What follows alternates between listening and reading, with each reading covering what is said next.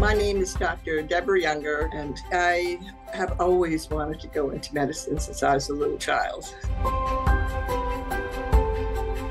It's always fascinated me, and I've loved it my entire life. Sort of moved up the ladder from volunteer at my local community hospital to a nurse's aide to a RN then I went and got my PA, and then I went and got my MPH in international health, and I trained community health workers, and I went to medical school when I was 35. I liked working in the ER, and they were opening up a new freestanding emergency room in an area called in Dorchester County. It was way out in the country out there at that time. And with my background in public health and training community health workers and working in remote areas, it appealed to me. I could do like third world medicine and still be living, here and have time with my family.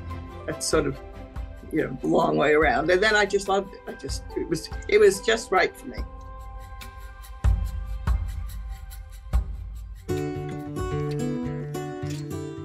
Dr. Younger's been working in the Charleston market for over 30 years at the Summerville ER. There's just nobody within our system who has the knowledge that she has.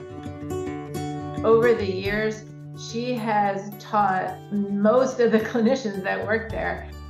She's seen a lot of things that I've never seen, including, the start of HIV.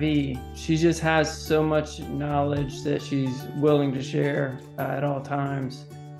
She is known for her kindness, her dedication to the department, how caring she is about her patients. She is an amazing person and clinician.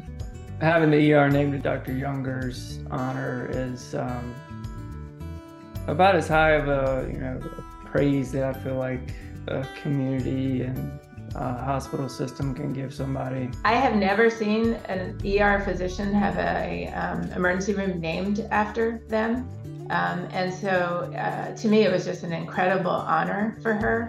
So I welcome to all of you to the Dr. Younger Emergency Department, where dreams are just not meant, they're lived. I was not expecting it at all. It came out of nowhere. Absolute shock.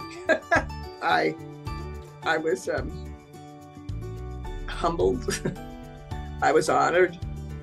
I was a little embarrassed. It